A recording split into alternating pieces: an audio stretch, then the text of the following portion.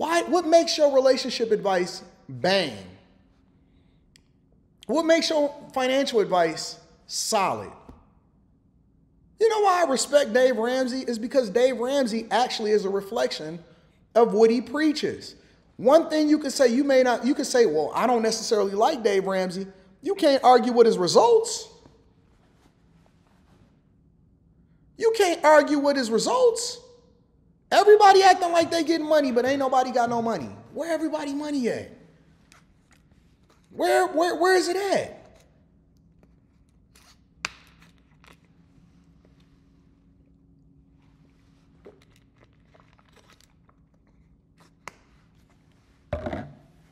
But then we got these forever fiancés.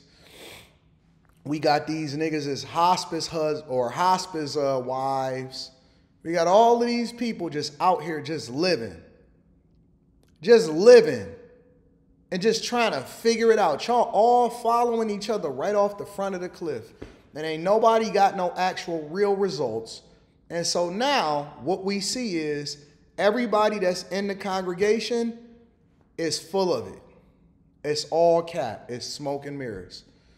You pretending like you actually want to be married. But when you get the opportunity to do so, you skip over the person that's best for you. You're skipping over your husband. You skipping over your wife.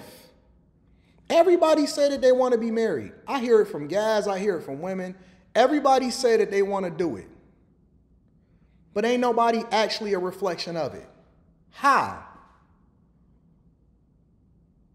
I spend more on my corporate place. This is my corporate apartment. I ain't even got no chairs in this bitch yet. My chairs don't even come to the end of the month. You play balling. You playing in real life.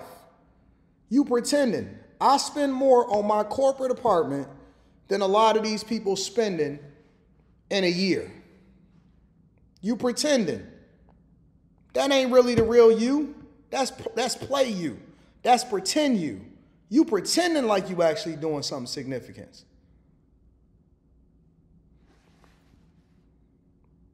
Honestly, man, I don't know how y'all then justify the way that y'all go about doing things.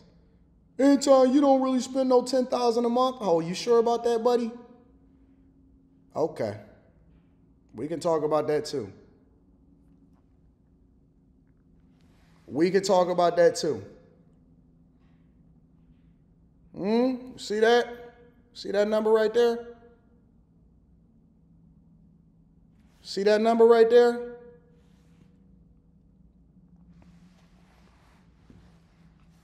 I don't have to pretend. Everything I say is real life.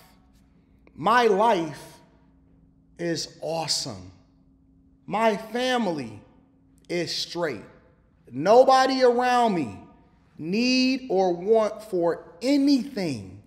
Nothing.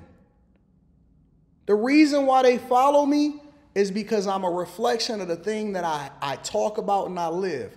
All of my receipts, all of my deposits, what I make in corporate America, what I actually make from my businesses, what I make from my web development company, what I make in real estate, what I make from content creation, it's all on the Patreon.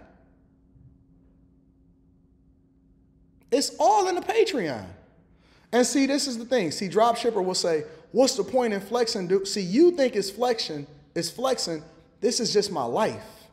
What I'm saying is the reason why I'm qualified to do and say certain things is because I can actually back it up with real life receipts. That's not flexing for me. That's normal. You think it's flexing because you can't visualize the possibility of what if.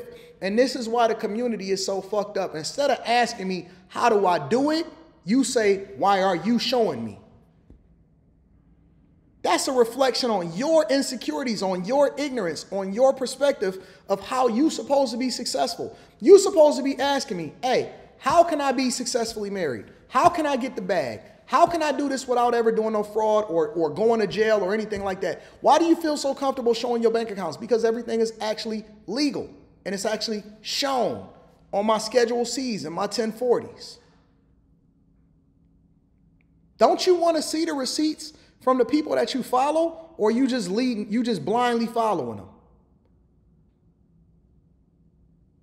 Don't you want to see the receipts from the people that you actually follow, or do you just follow them blindly and just take their word for it? There's just a lot of y'all that's being led right into the fire. I want to see the receipts. When I went and hired my trainer, I didn't hire the fat man. I want to hire the dude that actually got the results. No. Social media and these people that y'all follow is the only time that y'all don't have to actually justify who you are. When you go to church, when you get into relationships, and on social media. 3 of the most toxic things that I see people operating in chaos. Because we all playing games. Everybody is just playing games. Ain't nobody. Let me go ahead and fix this real quick. You ain't got to. I don't even know why you subscribed. I don't even know why you subscribed to say that. Now we ain't got to worry about it anymore, do we? Problem solved. Because see, we not playing no more games going forward in 2024 and beyond. From here on out, the only thing that matters is the results. From here on out, the only thing that matters is the results. We don't care about this pretend love. We don't care about what it is that you say you want.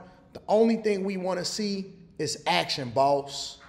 I don't want to see nobody acting and pretending, oh man, you deserve it, then why you ain't got it? Because everybody that truly deserve what it is that they want, they get it. If I feel like I deserve this thing that I can go and buy, I'm going to get it.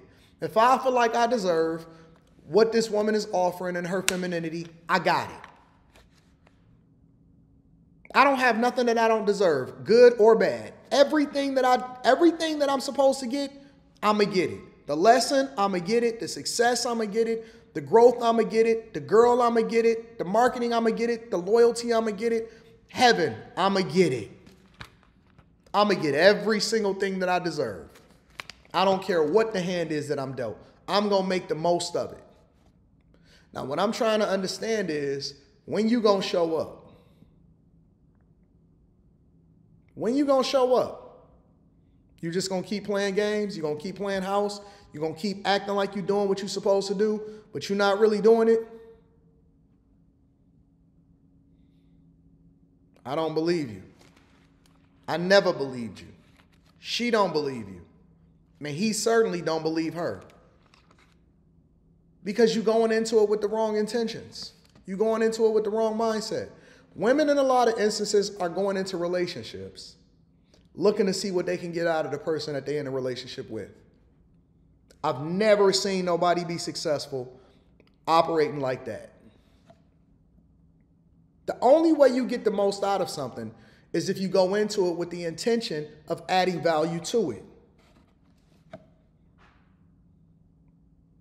I go and I participate at work and I add value into corporate America, understanding that my compensation is tied to my performance. My bonuses, my equity that I get into the company is tied to how well I do for the company.